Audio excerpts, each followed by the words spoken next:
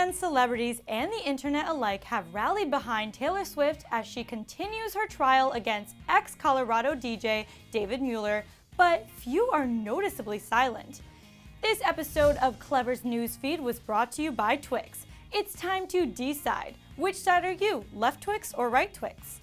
Taylor has had quite the week, but after breaking her silence in court, the internet is in a unanimous uproar of respect. Well, most of them, that is. Rightfully so, Taylor Swift's testimony against the man she reveals groped her bare butt during a meet and greet back in 2013 is sparking conversation and support amongst the internet. Quotes from her testimony were released yesterday, and she garnered up loads of praise for her bold, powerful statements when questioned by Mueller's attorney from fans, celebrities, and even people who aren't fans of the singer. Bits of Tay's squad have shown their full support for the singer, including her good friend Lena Dunham, who tweeted out her support following the testimony, writing, quote, "Proud of Taylor Swift for her fierce and cutting testimony and her refusal to settle for being treated like property. Her example is powerful." Hayley Williams of Paramore wrote, quote, "Taylor Swift, thanks for standing up for women. I love you so much."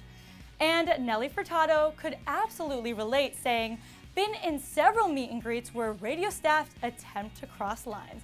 Love Taylor Swift for fighting for women's safety in the workplace." Tay's good friend Jamie King also tweeted out, "Taylor Swift is brave. All deserve justice, to be heard, honored, respected, no matter race, creed, socioeconomic status, gender." Many others came forward praising her for her quick whips back when asked questions like, "Aren't you critical of your bodyguard who didn't put an end to what was happening?" To which she responded with, "I'm critical of your client sticking his hand under my skirt and grabbing my ass." More fans wrote sweet and uplifting messages like, "It is so important for sexual assault victims to be confident and stand up for what they know happened, and Taylor is out there setting the example." And others, including author Dana Schwartz, shared insight into what people should be taking into consideration, saying, "A few facts to remember about the Taylor Swift lawsuit today. 1, she's not there for attention or wasting court resources. This DJ sued her."